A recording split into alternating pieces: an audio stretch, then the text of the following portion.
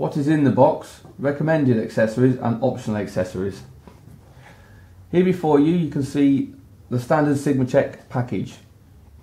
In the centre, of course, is the SigmaCheck instrument, and then starting from above and going clockwise, you can see the two calibration blocks, the conductivity probe, the probe cable, a USB cable for connecting the SigmaCheck to a PC or to the mains adapter, and finally the mains adapter itself, with various pin configurations depending on your locality.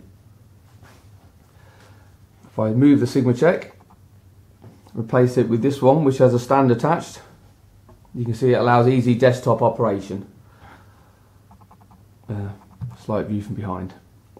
Back to the original. Optional accessories.